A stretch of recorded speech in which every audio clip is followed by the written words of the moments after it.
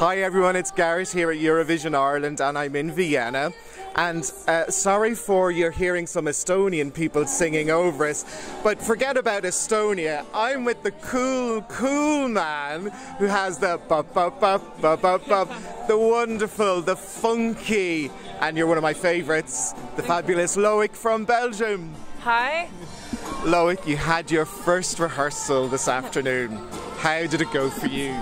It was amazing, and I really had fun, and it was an incredible moment with my backing vocals, and yeah, it was amazing. Our favourite part in your performance was when you were doing the dance routine and you ended up at the wrong side and you went, sorry. Yeah. Yes, of course, yeah. I was tired. It was still very good. It was really, really good.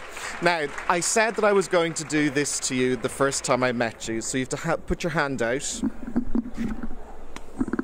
You didn't know that ABBA were in the Eurovision Song Contest. No, but I knew ABBA, of course. I knew Waterloo. Yeah, of course, I knew it. But I didn't know they participated to the Eurovision. I'm sorry. But I knew that Celine Dion did. That did, yes.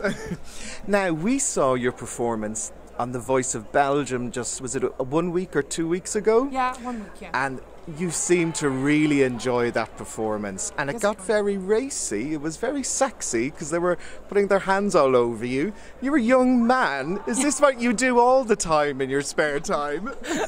No, but when at The Voice, I wanted to do something different than that I was gonna do for the Eurovision.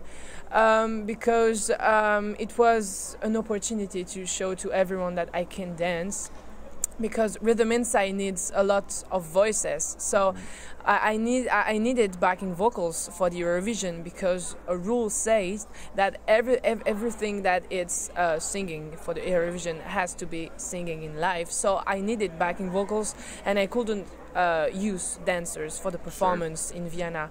So I thought a lot about this, and I said to Sony Music, okay, well, I'm gonna do The Voice Belgique, and I think it's gonna be really, really great if I show to everyone that I can dance. So that's what I did. Now, did you come up with some of the dance moves yourself? Because I know you are a very good dancer. Or was that somebody else choreographed that, or did you have an input into it?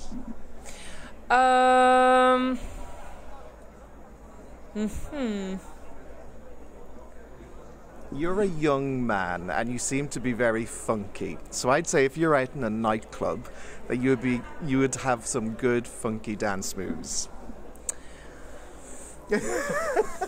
I don't know, because I really like dancing on stage, for example. But when I am on a dance club or with friends or something like that, I just stay on the table and I just say, I'll teach you some more.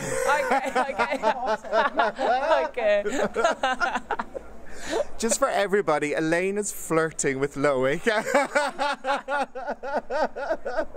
That's fair. Now, what do your friends think of you being at Eurovision? They think it's really cool, and it's a really, really, really important opportunity to me, and they are very proud to know me. They're very proud to know him. I love Oh no. Okay.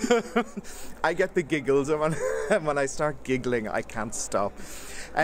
So, can you remind everybody who's looking at this across Europe, what semi-final are you in? Number 1. I'm number 3. Song number 3 in semi-final number 1 on May the 19th with the fabulous song Rhythm Inside. Thank you.